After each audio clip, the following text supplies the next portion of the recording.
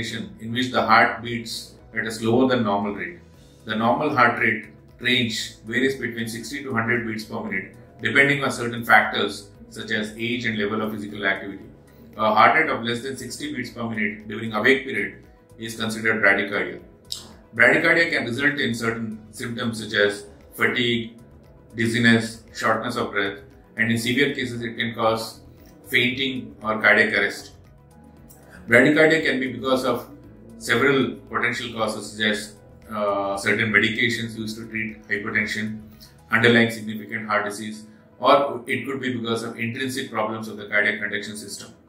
Treatment of bradycardia involves lifestyle modification, avoidance of certain antihypertensives, and in severe cases, a permanent pacemaker is the only definitive treatment.